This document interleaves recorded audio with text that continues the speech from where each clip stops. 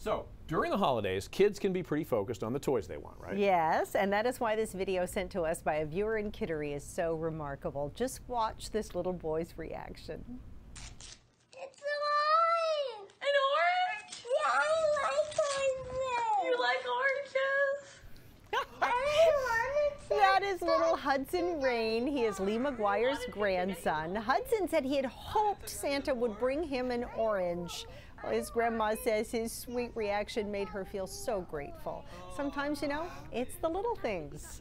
And there is a long tradition, actually, of giving oranges as gifts. Yeah, who knew, right? Legend has it St. Nick dropped gold into the stockings at poor families' homes, and people have given oranges to represent that gold as an act of kindness. And during the Great Depression, oranges were tough to come by, and you were considered very fortunate to get one.